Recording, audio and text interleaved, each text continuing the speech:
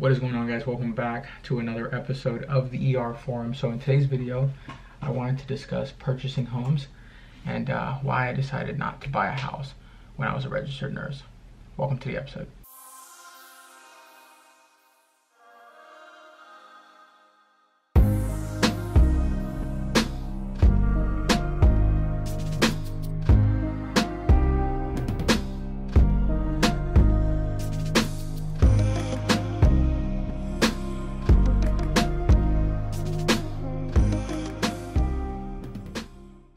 Hey guys, what's up? Welcome back to another episode. So right now I am doing a little bit of studying. We actually just got out of an anatomy lecture. We have a pathophysiology exam coming up tomorrow morning, and so I'm doing some studying for that.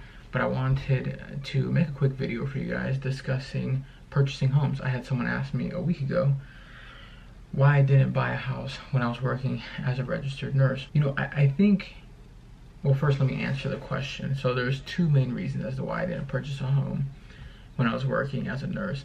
Number one being that I needed to go back to school. So for those of you guys who do not know or are new to the channel, I graduated nursing school. I spent 2.5 years working in the emergency department in Las Vegas as a registered nurse.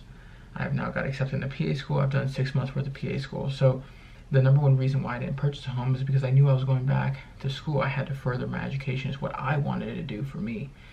And for me, it just didn't make sense. It wasn't feasible to purchase a home when I knew I had to go back to school. Who would pay that mortgage, right? We will go further into detail about that in a second. The second reason is because I didn't really have the money to. All the money that I saved up was to be invested in myself, in my education, versus to go towards a down payment. Again, we'll circle back to this and go into greater detail. You know, the biggest issue with us as human beings is that we tend to compare ourselves to other people.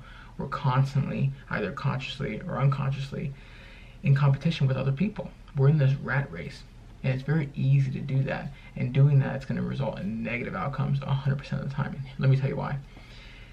Everybody's story is different. Everybody's direction is different. There are some people who were in my program who were 22 years old. There's other people who are 40 plus years old. Their paths are different. I'm 26 years old. There's people who are my current age. There's people who are a little older than me. There are people who are younger than me. Our paths are completely different. So if you compare yourself to people, you're going to lose every time because their paths are different. And so I graduated nursing school. I was 23 years old. I was making decent money. I definitely could afford to buy a house. And everyone that I graduated nursing school with, well, maybe not everyone, but many people that I graduated nursing school with have already purchased homes. That's their path. I couldn't purchase a home because I was going back to school. They didn't. It's different. And so you can't necessarily compare us because our paths are completely different. The argument people have with me not purchasing a home is valid. It's a valid one. It's just not valid for me specifically. Could I have purchased a home when I graduated nursing school? Yes. I financially could afford to purchase a home when I was 23 years old. The reason I didn't is the reason I explained earlier, because I knew I needed to go back to school. A lot of people argue, well, Kanan, you could have purchased a home and then rented it out to people and allow them to pay your mortgage while you were going through PA school. And that's true, I could have. It's just a gamble I was not willing to take. What happens if there's no one to rent the house and pay the mortgage that I need to pay every month? I'm now adding another layer of complexity that I did not want in my life while I was going through PA school. I'm also signing over to be hundreds of thousands of dollars worth of property debt, including debt from PA school. So I'd have two huge debts combined when I finished. So it just wasn't feasible for me to do that. A lot of people say, well, you could have rented it out to somebody and then when you graduated PA school, sold the house, gained equity, and put that equity into a new home. This is also true. Again, it's just not gambles that I'm willing to make. So the number one gamble that I'm willing to make are all investments in myself because I know I will succeed 100% of the time. Real estate fluctuates. And overall, real estate is an investment, but it's not a better investment than myself. And so when you're comparing whether I should invest in real estate or invest in myself, I'm going to win that battle every time. So that's the first reason as to why I did not purchase a home. The second reason, the savings. So a lot of people say, Kanan, you could have put all that money that you saved as a nurse and placed a down payment on a home that's going to gain equity. Again, another risk I'm just not willing to take. For me, the biggest investment that I can do for my future self is to get work done that I need right now. And right now, what I wanted to do was further my education. And so these are all possible outcomes that could have happened. The reason people are having these debates with me is because their situations are different. They see life in a different way than I do, and that's okay. They're not right or wrong. I'm not right or wrong. So the only person you should be in competition with is yourself.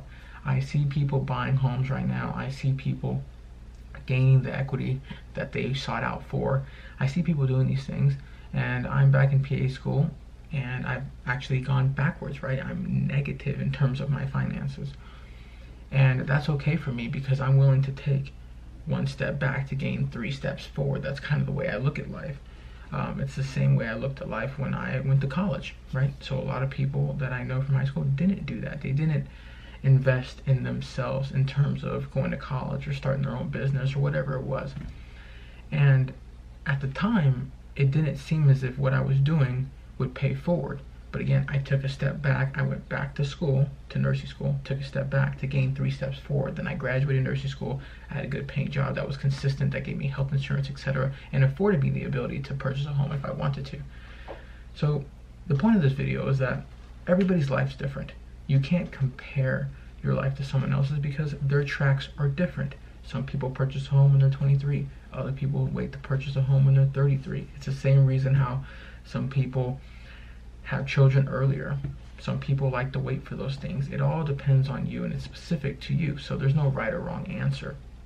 But that's essentially the answer to the question why I didn't purchase a home when I was working as a registered nurse. For me, I would rather invest that money in myself and my education. I can buy a home whenever I want. Houses aren't going anywhere. I'm going to finish PA school, and then I will purchase the home. It's going to be a different timeline than someone else, and that's okay because I'm not on their timeline. I'm on my timeline. So keep that in mind when you're going through life in regards to anything. You're on your path, they're on their path. There is no comparison between the two. For me, I would have purchased a home at 23, had the home, didn't go to PA school. Or I could have not purchased a home, saved up the money, went to PA school, had a higher income, and afforded the house I really wanted. It's all perception, and it's all what you want to do, and who's willing to delay gratification in the long run. So I really hope you guys enjoyed this video. I hope it was articulate enough for you to understand.